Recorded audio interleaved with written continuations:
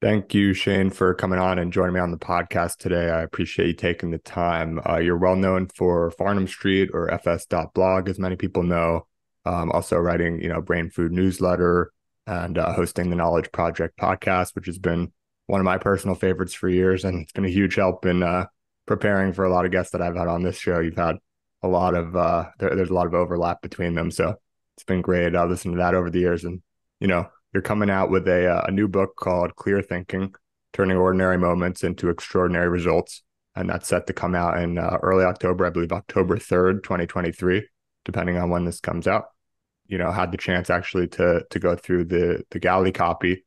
So I already was able to dig pretty deep and looking forward to sort of other people being able to do the same. I think the best place to get started would be for those who aren't as familiar with you or with Farnam Street or sort of anything in your universe to sort of tell your story from as early as you're willing to start to where you are today and talk about some of the decisions you made along the way. Sure. Um, I was a misfit kid, straight D student until grade 10, got in a lot of trouble in school. I mean, my grade 9 teacher wrote in my report card that I'd be lucky to graduate high school.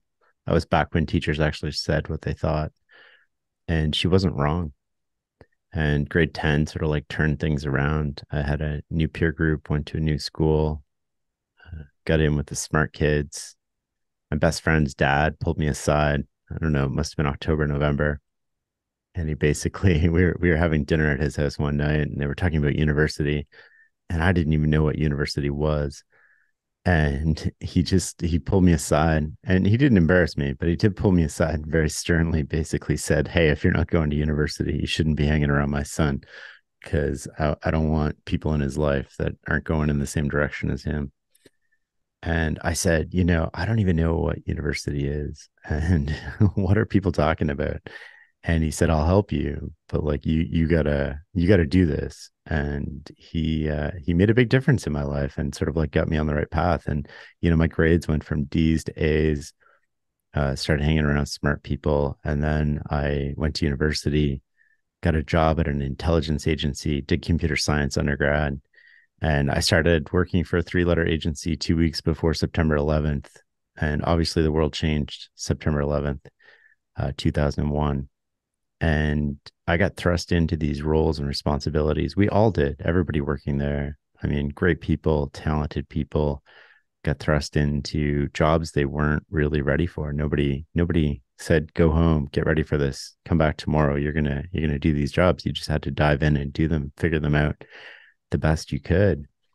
And the reason I tell that story is Farnam Street is a byproduct of that because I wanted to get better at making decisions for not only for me, but for my country and for all the people working with me and for all the other countries and allies and the troops in theater that we're supporting.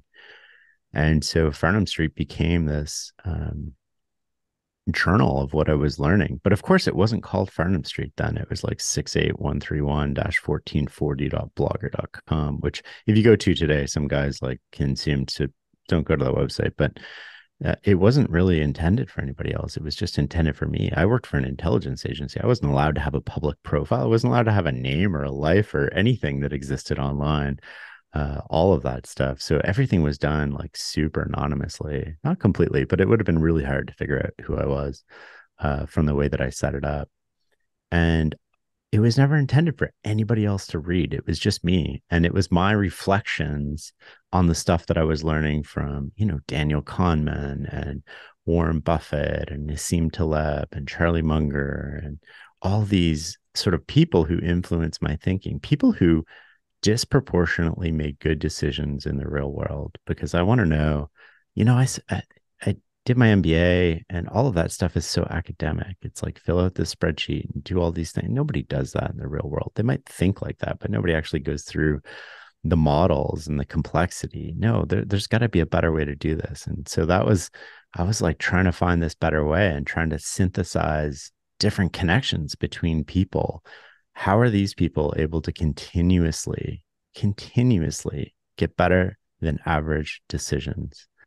And so it's not luck. They must be doing something different. And that sort of started my exploration on decision making and thinking and trying to master the best of what I could from other people. I mean, I can't figure all this stuff out. Nothing we write about is my idea. Even the book is just an amalgamation.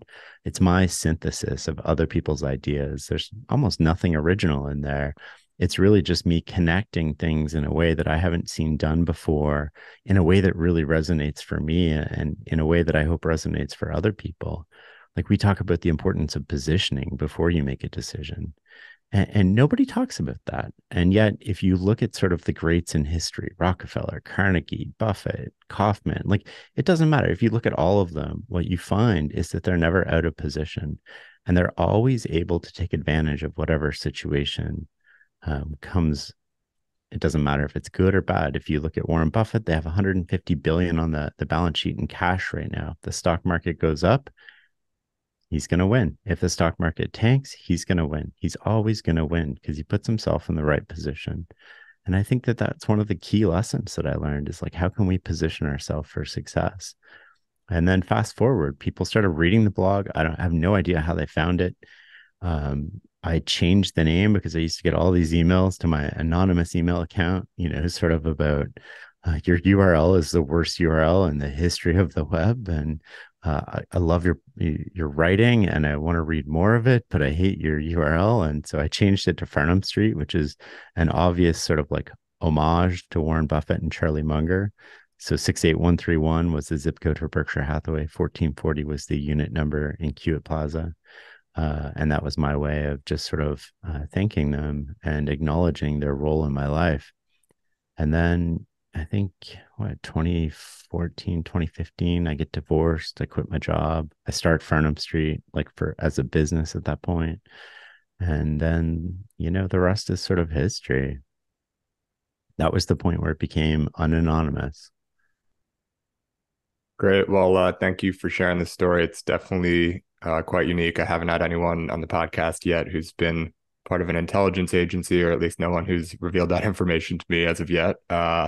And I also haven't had that many people who at least started what they're doing in an anonymous or pseudonymous fashion. That's the way that sort of I've been doing my thing, on the internet for the last few years or so, and sort of had my own rationale. But it sounds like yours was more so out of need than anything else, where you can't really go and have a public blog or whatever it might be under your own name when you're working for this intelligence agency. But I'm curious sort of how you navigated going from that anonymous start to eventually sort of revealing yourself. What pieces of that sort of, after that you realize, wow, this was, great that I did this for X, Y, or Z reason. Other parts that may have been sort of regrettable in a way, or not regrettable, but just sort of acknowledging the trade-offs of being, your full name and your face and everything online versus this anonymous author, and how you went about sort of ultimately making that decision. Well, I mean, if I could do it all over again, I'd probably still be anonymous, to be honest with you. Um, it's hard to be anonymous when the New York Times writes a profile on you and outs you. So, it was a slow phase in of my name, my first name, and then my last name. And, I set it up so that, I want to protect my kids. And, when you have an online following that's rather large, you have to think about these things in terms of personal security. I've had incidences with stalkers. There's a lot of things that go into revealing yourself online. And I'm very cautious about what I do. So I only talk about ideas. I don't really talk about my life. I don't talk about some of the other businesses we're involved in that much. I just want to put ideas out there for people so that they can master the best of what other people have figured out. That's what I do. I'm learning that every day. I'm trying to apply these lessons. I'm sharing those lessons with other people.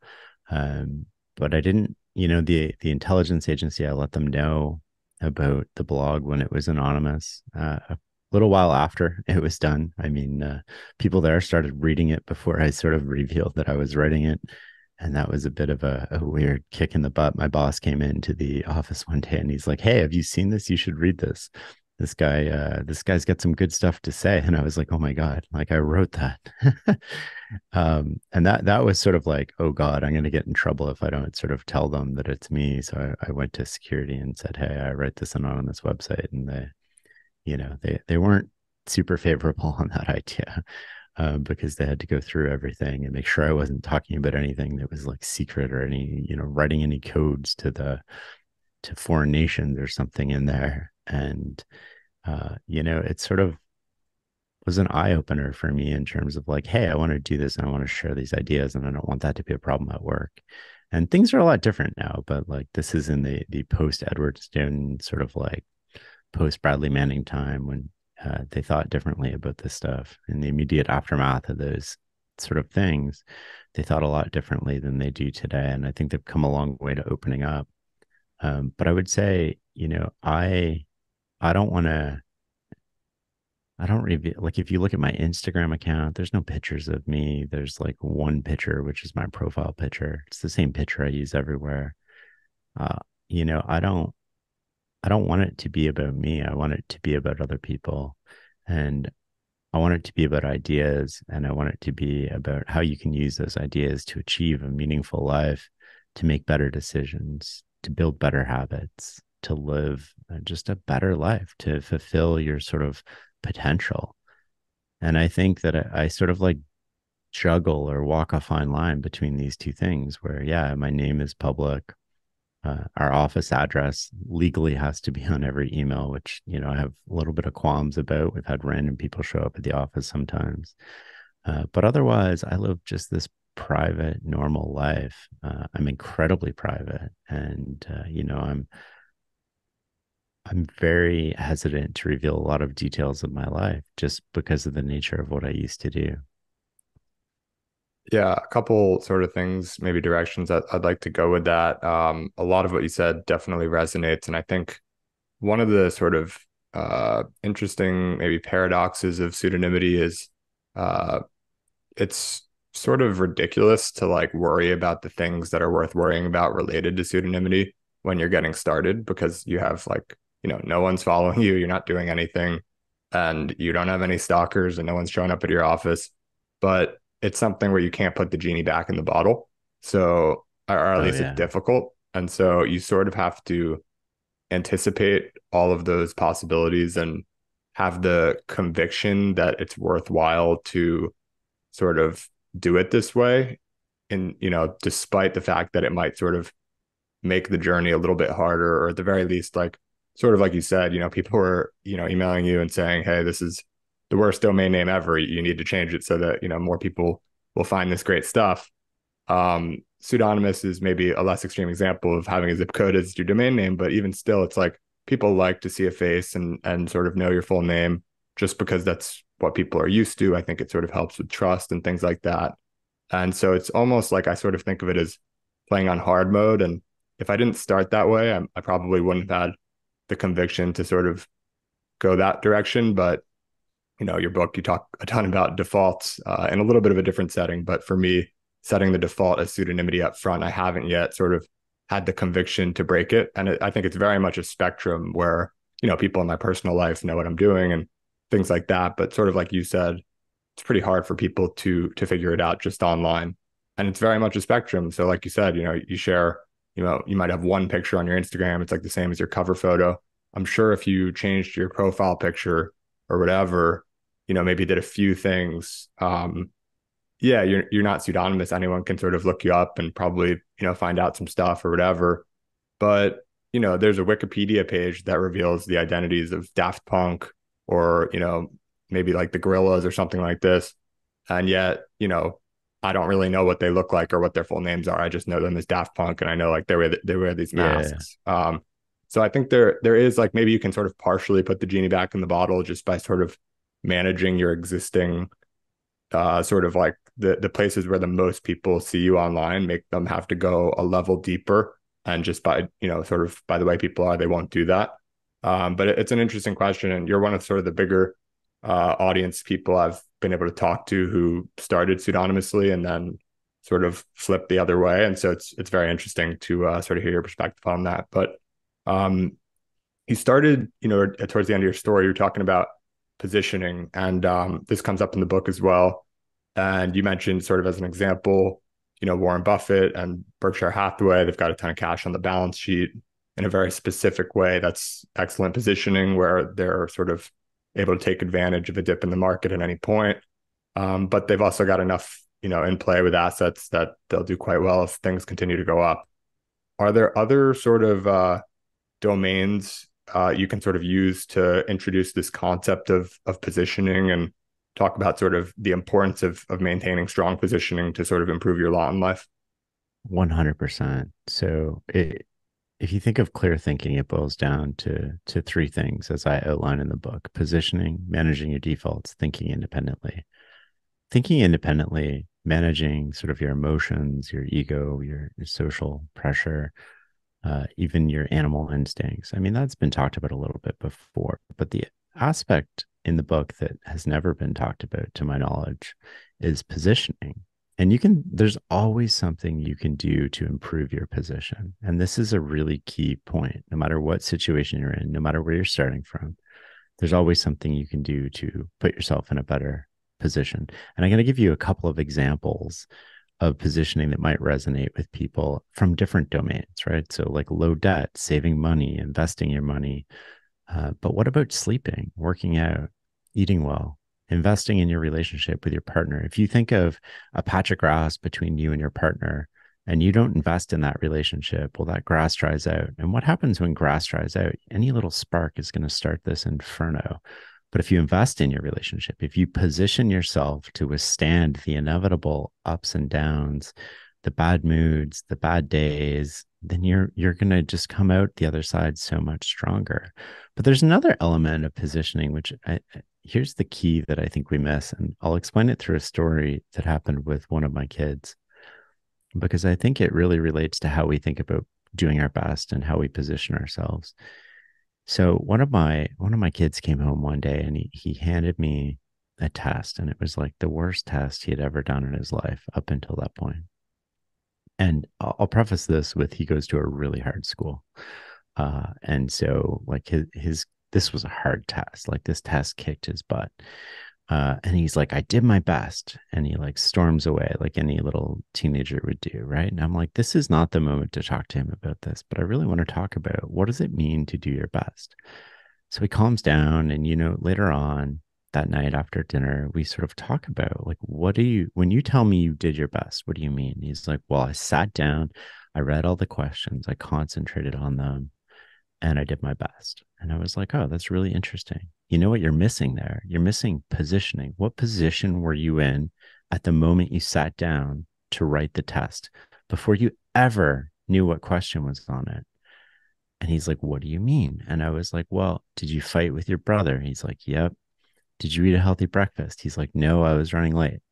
And I was like, did you get a good night's sleep? He's like, no, I was running late because I didn't get a good night's sleep and I slept in.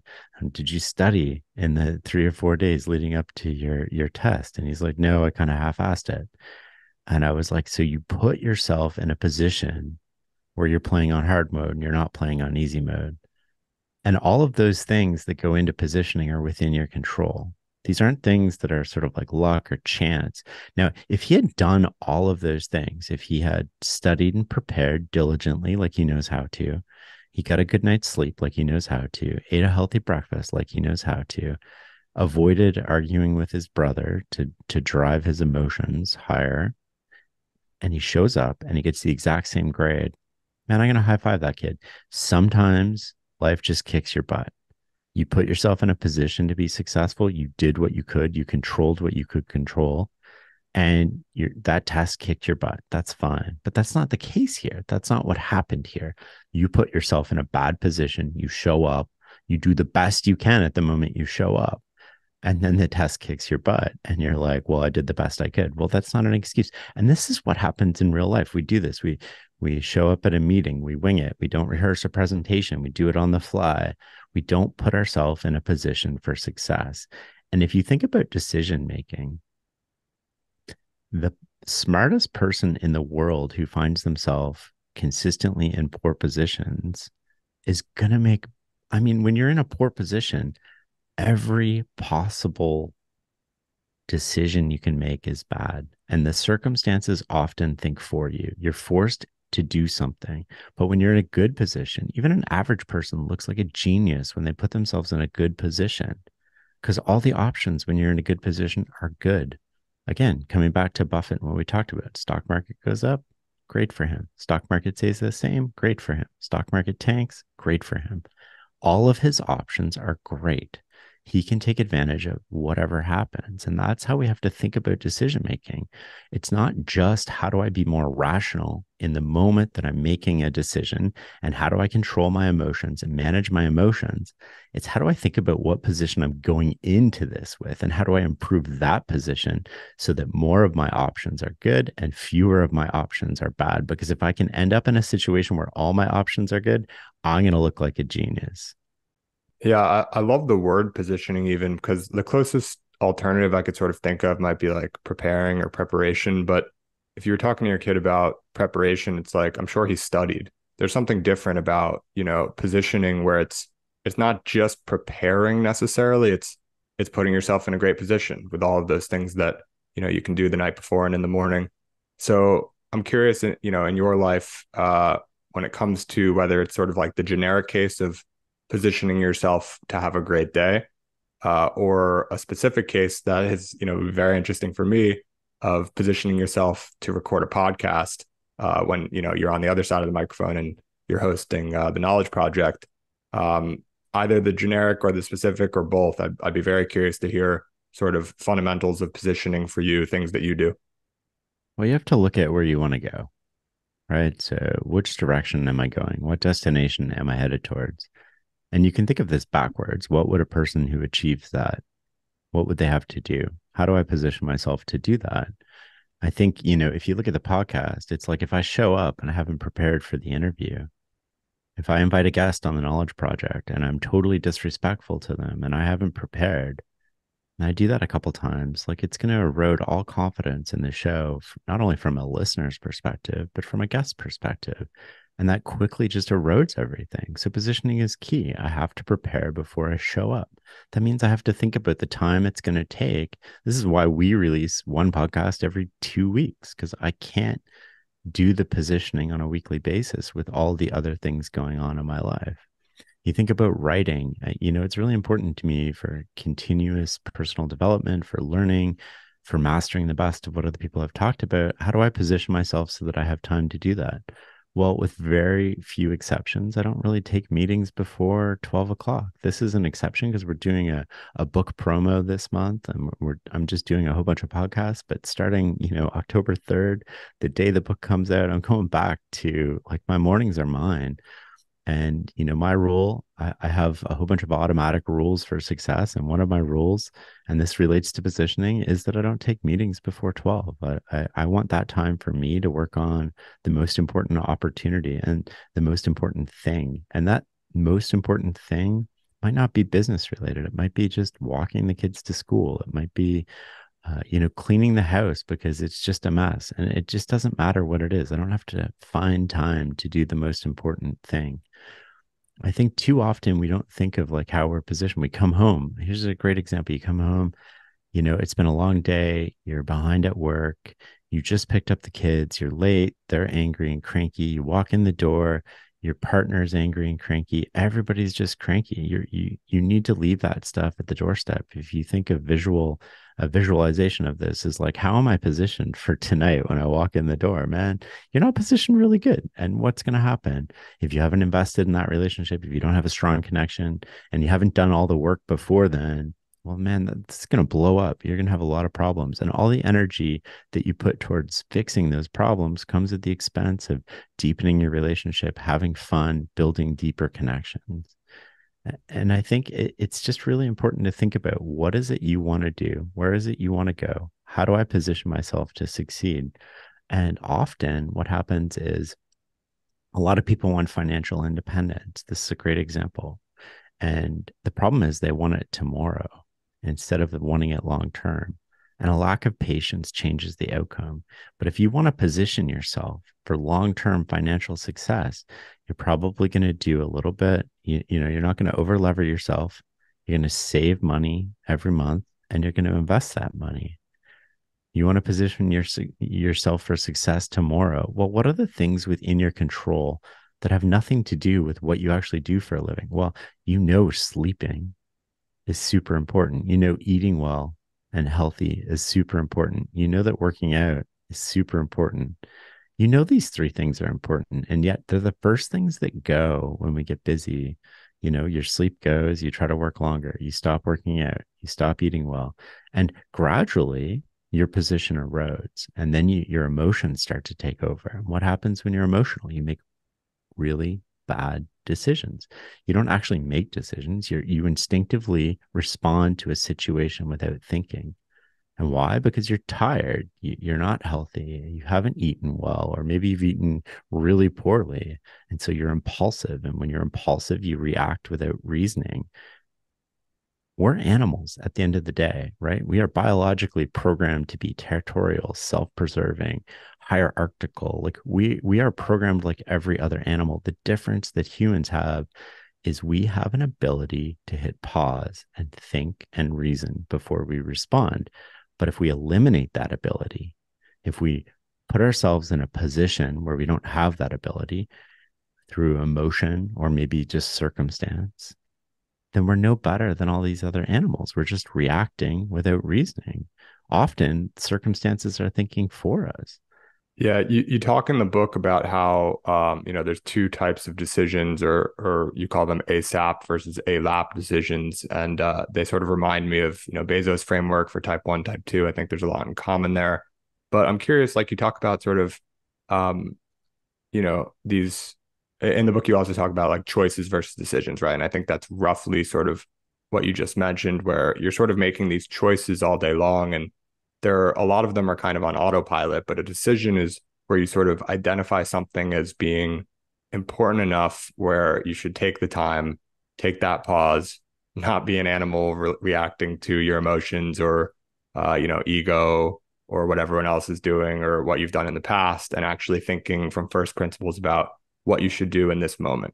And I'm curious how you sort of recognize or develop an awareness where those decisions that require that extra bit of judgment and that pause sort of raise a flag or raise an alarm in your head where it's like, okay, pause, take some time here. If you've sort of introduced any, I don't know how you would even go about it necessarily. This is a part that I didn't find a clear playbook for in the book, was sort of realizing when the moments are that you need to pause most seriously. Yeah, so there's a couple of things that come into play there, right? That there's halt, which is hungry, angry, lonely, tired.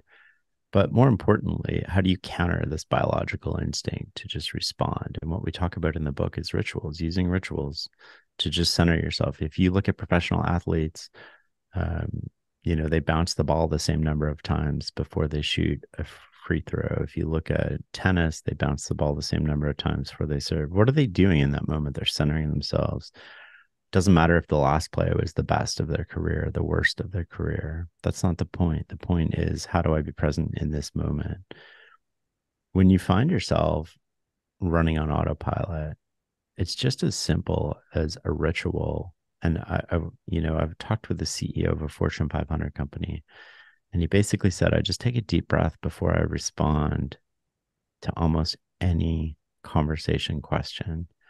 And that deep breath is his ritual, his way of slowing things down, being focused in the moment to make sure he's not responding in an emotional way and make sure he's not responding in an ego driven way. The thing is, what works for us, what works for me, what works for you might be different things. Each person has to take that and be like, okay, well, how do I use the power of ritual to just insert a pause? Now, this isn't to say that every decision needs to be thought out in this heavy burden process. We tend to get most decisions correct when we know that we're making a decision. We're taught like you have to think about what career path you're going to take, who you're going to marry, where you're going to live. Like we know we're making a decision in those moments. It's the decisions that we end up, or the choices we end up making in moments where we don't know we're making a decision that come back to bite us. It doesn't matter if you marry the perfect partner for you, if you don't invest in that relationship, you're going to end up divorced. Doesn't matter if you get the best job in the world, the most perfect job, and you thought about it and you worked, so hard to get that job. If you don't show up and bust your butt and go all in, it's all for naught. But we don't think of those as decisions. And yet they are decisions. So it's sort of a matter of reminding yourself the direction you want to go. Are you doing the things that get you there? Are you working on too many things? And then taking a breath before you respond. In a lot of these situations, you can count, some people say the alphabet, some people do multiplication. It's just slowing down. You don't have to completely think through the situation in this rational way. And we talk about in the book inserting safeguards into the process. And one of the safeguards that we talk about is sort of like putting a firewall between what the problem is and what the solution is. If you think of an organization, how do we insert a safeguard to ensure that we're not just reacting and responding? Well, you can separate problem definition from problem solution. Instead of 1 hour long meeting, you can have 2 30-minute meetings spaced overnight. You're spending the same amount of time, and I guarantee you will solve the problem better if you do that. Because what tends to happen in organizations and meetings of people is people come in, you're talking about a problem and a solution. Somebody throws out a problem and it sounds good. And it's sort of like everybody can get behind it. And then you start solving it because you're surrounded by a whole bunch of type A people. And what do type A people want to do? They want to solve problems. Before you know it, you have a solution to the wrong problem. And so by taking a safeguard, which is inserting this pause between these two things, you allow yourself to think about it. You allow other people to think about it, and you can really come up with a clear picture of what the problem is before you jump into solution mode. Another one of the safeguards we talk about is the person who makes the decision has to be the one to define what the problem is. That's ownership and accountability around the decision, but it makes sure that the person making the decision takes it seriously. So there's all sorts of little safeguards that you can put in place to make sure that you're not only are you well positioned, but that your default sort of like don't drive the bus. Yeah, I think for me, that was probably the most refreshing sort of facet of the book was that I love thinking about making effective decisions and have read a lot about it. And there's a lot of books on that, but there's not so many books on doing sort of what I would sort of analogize to like increasing your batting average when it comes to these choices that are happening on autopilot, or maybe taking a higher percent of these choices that are coming on autopilot and turning them into slightly more conscious decisions. And that's what I think. Obviously, there's parts of the book, particularly like the fourth part, is very focused on these more intentional decisions that you recognized as such and how to go about making those effectively. But I think the first three parts on, the enemies of clear thinking, namely these different sort of defaults, and then building your strengths and sort of overcoming your weaknesses, or rather, managing and mitigating sort of the outfall or the consequences of those weaknesses. Those three parts, I think, go much towards improving your batting average on choices. And when I think about choices, like to your point, I don't know what percentage, but like 90%, 99%, maybe some ridiculous, like 99.9% of the quote unquote choices and decisions you make every day are not really deliberated over. They're just sort of done. Like one of the most important decisions or choices I've ever made was to leave one bar and go to another, where I ended up meeting my, girlfriend and now fiance. And that wasn't something I thought about or certainly thought about as important at all, but it was something that led to something which, now I met my partner for life. And it's these little decisions that you sort of make, or these little choices that happen throughout the day, that I think often have these, huge impacts. To your point, when you're conscious of a decision, people tend to make them pretty well, but it's the people who sort of are just making all of these choices somewhat thoughtlessly, whether it's sort of just doing what everyone else does because everyone else does it, or acting on emotion, like you said, or whatever it might be, not putting themselves in good positions a lot to make these bad choices. These are the things that sort of lead to a life of, maybe one step forward, three steps back, or whatever it might be. And that, tiny bit of compounding is sort of working against you rather than for you. I know you talked about sort of time being your friend or your enemy, depending on sort of how you're going about these things. So You never want the situation to think for you. You want to be able to exert independent thinking. And like, for example, if you know that you're more impulsive and you're more emotional, I think we call it hangry if you don't eat. Well, then don't put yourself in a position where you're going to a meeting and you're hangry, right? Like you have to think about that before you go to the meeting. Like we're adults, we're smarter than that. We got to work backwards a little bit here. And so there's things that you can do to improve your natural ability to solve these. There's safeguards we talk about in the book, but there's also positioning.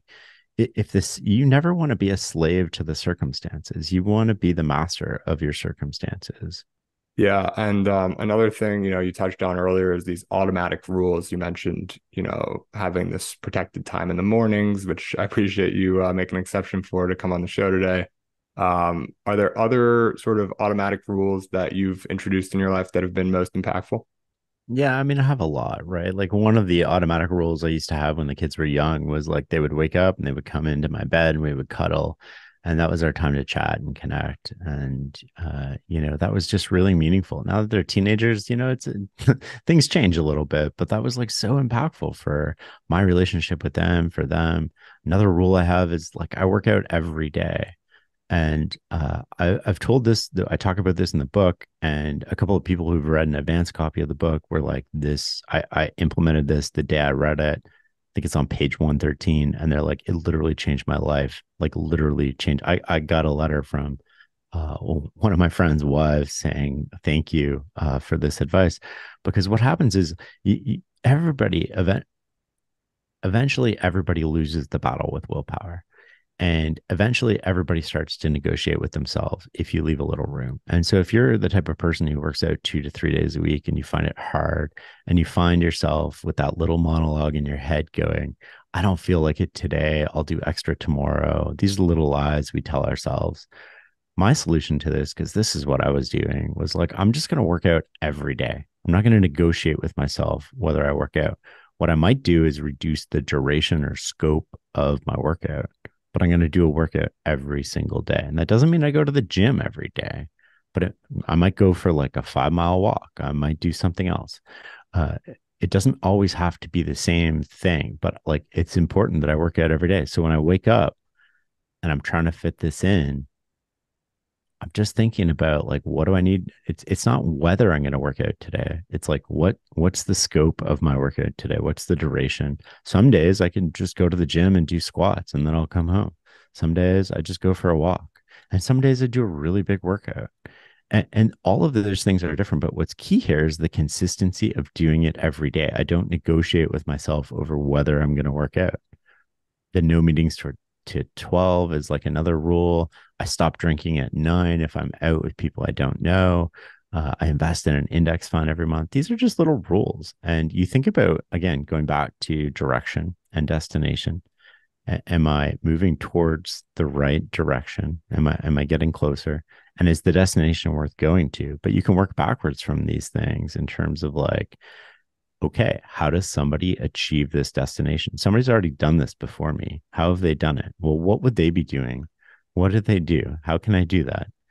And you don't want to look too far ahead. You don't want to look at people where the gap is huge. You want to look at somebody who's just ahead of you on that journey. And if you look at it that way, you can sort of see, oh, well, I want financial independence. And we know saving money, investing in an index fund, dollar cost averaging over a long period of time works. And maybe it changes in the future, but historically, that's been a pretty good path to financial independence. So why not just create an automatic rule to yourself where you chuck money in every month, and that's your rule, and it comes out automatically, and you don't have to think about it.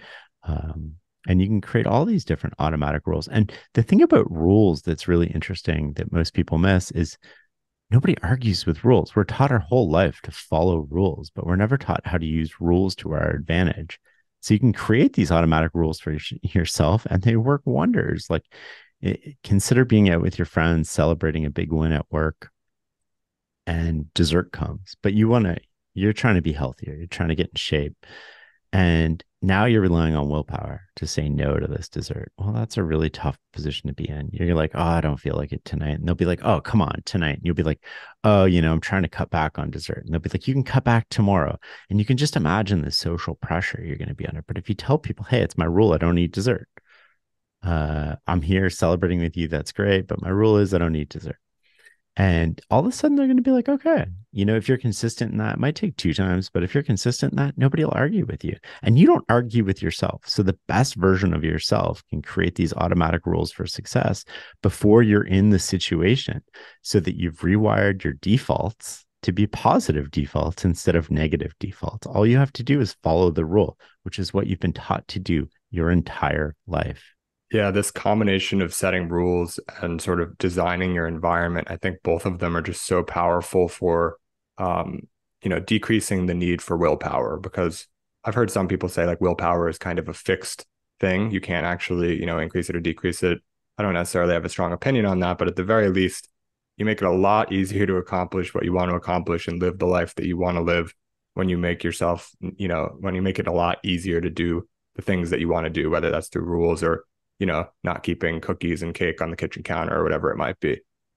So anyway, I know we're up on time here, but I really appreciate you coming on and talking through all of this and for writing the book and doing all you've done over the years with the podcast and everything like that. I know there's a bunch of places to find you online and we've talked about it already, but if there's anywhere in particular you'd like to point people and anything in particular you'd like to leave people with, now would be the time to do that. So thank you again. Oh, thanks, man. You can find me at fs.blog, and the book is called Clear Thinking, Turning Ordinary Moments into Extraordinary Outcomes.